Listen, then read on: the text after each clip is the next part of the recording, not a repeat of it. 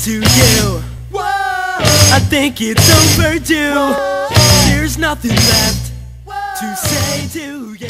Hi, my name is Dan Kasnick. I play guitar and sing backup vocals for Mid-December. I'm John. I'm from Barnegat. I sing in Mid-December. Hey, I'm Big Mike. I play the bass in Mid-December, and I'm from Manchester Township, New Jersey. My name is Brian DiCataldo from Lacey Township. I play the guitar for Mid-December. My name is Mike. I am from Whiting, and I play the drums in Mid-December. It's just another day. There's nothing left to say to her. I'm kind of the guy that brought everybody together, because first in like 1998, it was like I was a freshman in high school. Me and Big Mike were in a band, and he came up to me in high school and asked me to play with him.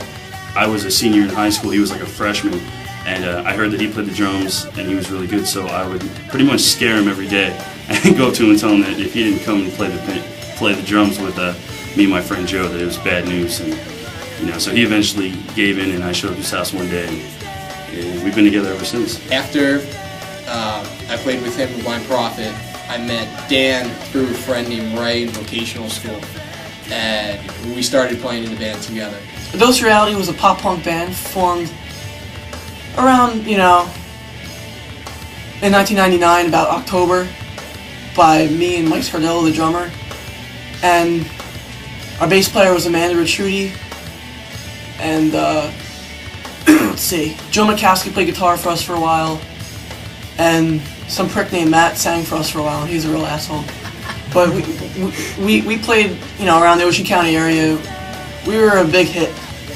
After the band with Dan broke up, Brian came up to me one day at a lake, when I was in the band with Dan, Brian tried to steal me into his band, but then a year later, once Dan broke up, I met Brian and I started playing with Brian in his band. Before Mid-December was my band Fallen Grace. We were together 4 years and then we lost our drummer. So that's how Mike Scardillo came incorporated with music, playing. We wrote a lot of songs together.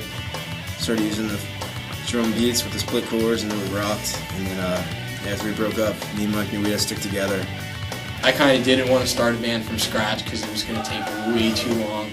So I just called up, all the guys that I've played with, the best players. John was just luck. I met Mike Scardillo, the drummer, at a homegrown show, actually, at the Birch Hill. And I was wearing a t-shirt at the time that displayed the vocal group that I was in at school. So he came up to me and asked me if I sang, because it was my first singing. And I listened to the demo, we played our practice. 2 weeks later, we played a show.